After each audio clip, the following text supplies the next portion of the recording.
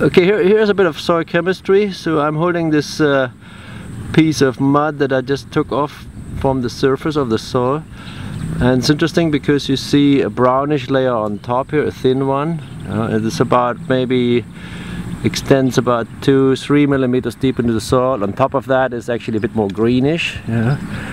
And then underneath of that we have this dark gray blackish soil, yeah?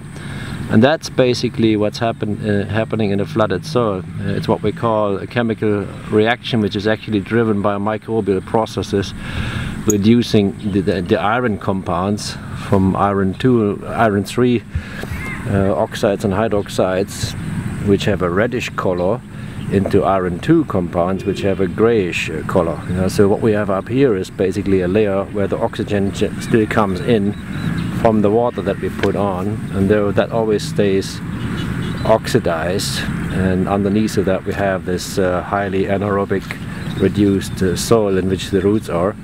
But this is also up here a very biologically active layer, which is why it's greenish on top. So you've got algae living on top, doing nitrogen fixation and all kind of things.